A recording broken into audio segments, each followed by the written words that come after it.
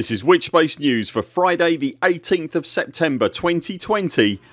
I'm Commander Buur.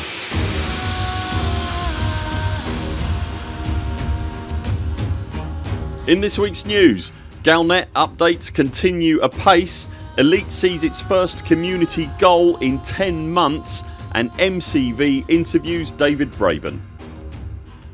If you enjoy this video, remember to hit the thumbs up and subscribe to the channel, that stuff really helps. Updates to the in-game Galnet news service have continued in earnest as per Frontier's promise. To date, having only been reactivated for a week, the service has been updated no less than 7 times already, with multiple story threads currently running. In case you weren't an Elite player when Galnet was last active, you can read the news items yourself from the right hand panel in your ship, and you can even get your ship to read the stories for you as well. Before Galnet went offline back in January 2020, Frontier had promised that fluff pieces were gone from the service and that everything that happened on Galnet would have an impact in game, so it's definitely worth keeping half an eye on going forward. We were promised last week that community goals would be making a return this week, and sure enough, yesterday afternoon 2 community goals surfaced for the first time since the Golconda incident in November last year. There has undoubtedly been a huge amount of new players brought into the game since both Galnet and CGs were last active, so this sudden burst of activity in what was quite a static universe must be unusual for them to say the least. To participate in the 2 haulage based community goals, check out the Galnet feed in your ship and get signed up. The rewards will scale up as the goals progress, and participation is just a matter of selling the required goods to the local commodity market. The completion of the CGs will see multiple outposts upgraded to starports, and the number of starports installed will depend on the volume of goods that get delivered, making this the first chance commanders have had to actually affect the shape of the galaxy for some time. Last week it was fantastic to see Galnet finally return, and the re-emergence of community goals this week continues that fantastic positive upswing that the game so desperately needs. Long may it continue.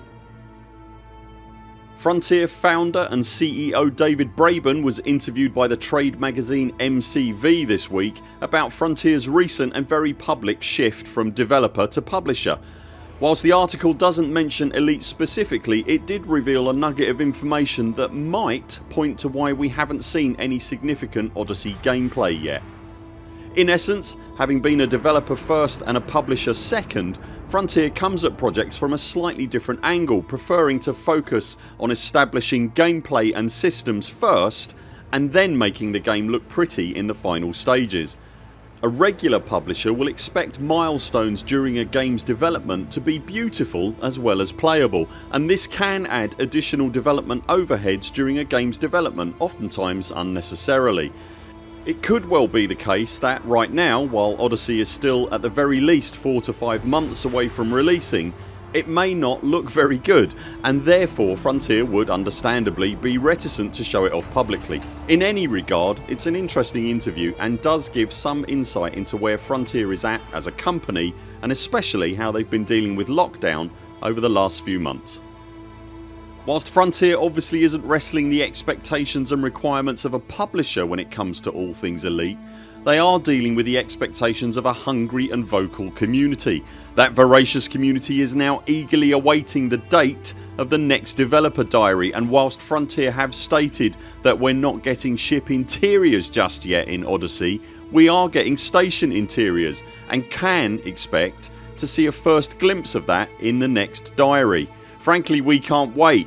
What are you most looking forward to seeing in the next developer diary, and are you keeping up with Galnet and participating in the CGs? Let us know in the comments below.